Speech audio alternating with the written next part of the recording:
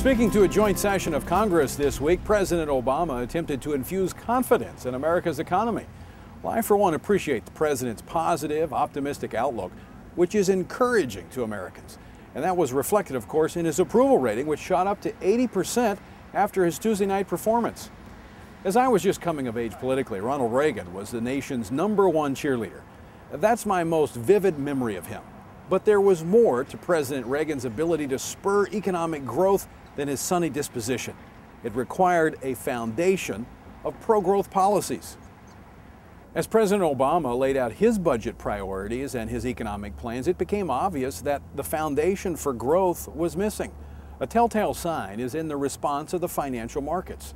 Since taking office, each time President Obama and his administration have addressed the economy, the markets have dropped. Why?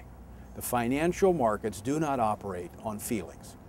While people may momentarily feel good about a likable, earnest new president and the promise of a federal program that may be created or expanding to meet a short-term but important need, the reality is that the financial markets shiver.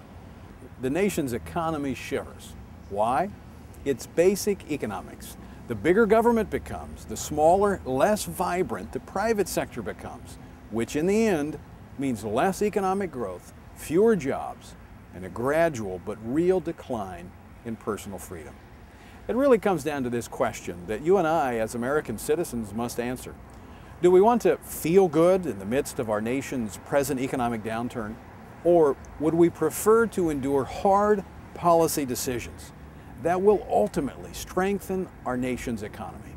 I hope for our sakes and for the sake of our children that we make the right choice.